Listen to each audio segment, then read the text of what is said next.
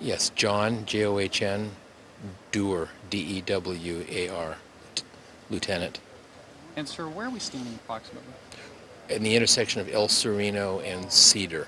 And what time did your officers respond out here? I don't have the exact That's time. fine. What was the Okay. type of call? What did they respond to? It was a shots fired call. Neighbors had called about hearing some gunfire, and they responded. There were three victims.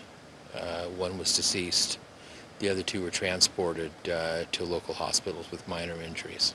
What do we know about the victims at this point? Not much. Do we have ages, genders? No, male adults. We believe two male adults, possibly one male minor, but we still haven't confirmed that. Is the deceased male at the scene possibly the minor, or was he transported? No, adult. The deceased is an adult. Do we know at this time, was this like a walk-up shooting? Did someone follow them home? We don't know yet.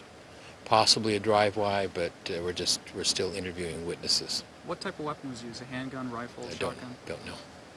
What do we know about the suspects at this point? Do you guys have a preliminary description of either suspects or a vehicle? Just a late model white SUV, possibly, but that's it. We don't have any more.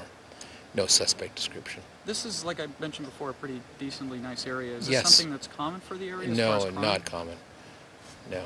Is there a phone number that you guys have if anyone was in the area at the time? 744-4241. That's 626 area code. Any information? And nothing was taken at this point? I mean, this doesn't appear to be a robbery. This is just a drive-by shooting into a house. It appears to be a drive-by shooting, yeah. Don't have any evidence of any robbery or any other crimes. I'm trying to think here. Is there any priors with these deceased individuals or the wounded persons? Don't know. The investigations, they're looking into that.